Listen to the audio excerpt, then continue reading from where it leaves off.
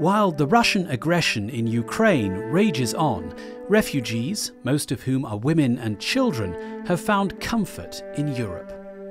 Local and regional leaders have stepped in once again, this time to provide a safe place for Ukrainian children through camps organised across European cities and regions. An act of solidarity that offers a sense of normality to some of the millions of Ukrainian children whose lives have been shaken by the war. The Bavarian Youth Exchange Foundation, in cooperation with the German Youth Hostel Association, Landesverband Bayern and the Association of Russian-Speaking Youth in Germany, UNOST, Landesverband Bayern launched a program called Language Encounters, which brought together Bavarian and Ukrainian youths. In total, 8 summer camps were organised, with programs of each camp including sport and creative activities. This enabled the young people to get to know a new language through a fun method. Melanie Hummel, Bavarian State Minister for European Affairs and International Affairs and chairwoman of the Board of Trustees of the Bavarian Youth Exchange Foundation, spoke to us about the aim of the camp. In ganz Bayern finden gerade Sommercamps für junge Menschen aus der Ukraine statt. Und ich finde das so wichtig, dass sich die jungen Menschen aus Bayern und der Ukraine begegnen können, dass sie miteinander auch sich austauschen können, dass sie gegenseitig die Sprache lernen können. The Pomorski region in Poland, with the support of the Polish Scouting and Guiding Association Gdansk branch, hosted children from Ukraine in vignettes. During their stay, Ukrainian children had the chance to discover Polish culture and share their traditions with their peers from Poland, spending quality time together, making new friends, resting and enjoying the summer. We spoke to Mieczysław Struk, Marshal of the Pomorski region and member of the EPP-CoR group who organised this summer camp. Kilka miesięcy temu chairman Komitetu Regionów poprosił członków Komitetu Regionów o to, abyśmy zwrócili uwagę na potencjalne możliwości organizacji wypoczynku dzieci i młodzieży z Ukrainy w swoich regionach, w swoich miastach czy też w swoich okręgach wyborczych. Ja też postanowiłem, aby wykorzystać wolne środki, które pozostały nam, zwłaszcza po wybuchu wojny, po napaści Rosji na Ukrainę, z programu Polska-Rosja, żeby one właśnie były dedykowane już nie na projekty realizowane w Rosji, ale na organizację wypoczynku dzieci i młodzieży z Ukrainy. The Wielkopolska region in Poland hosted children from Kharkiv region. During their stay, Ukrainian children had the chance to participate in sport and art activities as well as visit cultural centres. We spoke to Marek Wozniak, president of Wielkopolska region and member of the EPP-CoR group who organised this summer camp.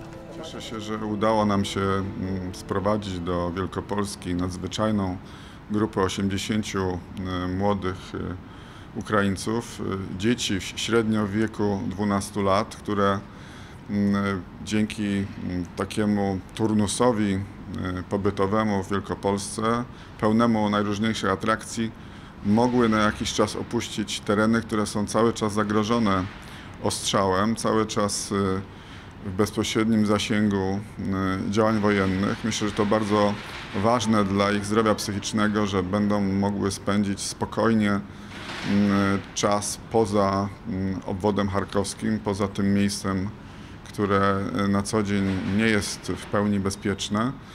Obok tych działań, które dotyczą przyjęcia tej dużej, ponad 100-tysięcznej grupy kobiet i dzieci, które przebywają na stałe w Wielkopolsce, taka pomoc dla tych, którzy cały czas mieszkają na terenie Ukrainy, na tym terenie cały czas podlegającym działaniom wojennym, myślę, że jest też bardzo istotna i ważna.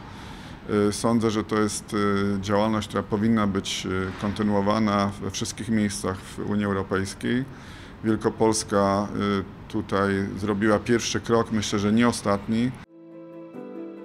The Maramuresh County Council in Romania, together with the Association of Cities in Ukraine, the Maramuresh Prefects Institution, the Maramuresh Inspectorate for Emergency Situations, YMCA Romania and YMCA Baia Mare, have organised a camp for Ukrainian children from conflict zones in Donetsk, Kharkiv, Mykolaiv and Bucha.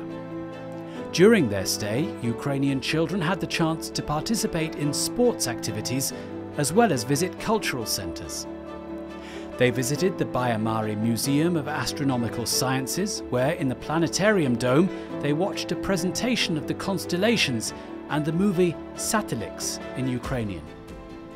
They also visited the village museum as well as the old centre of the Baia-Mare municipality, where they could admire the historical ruins and Stephen's Tower.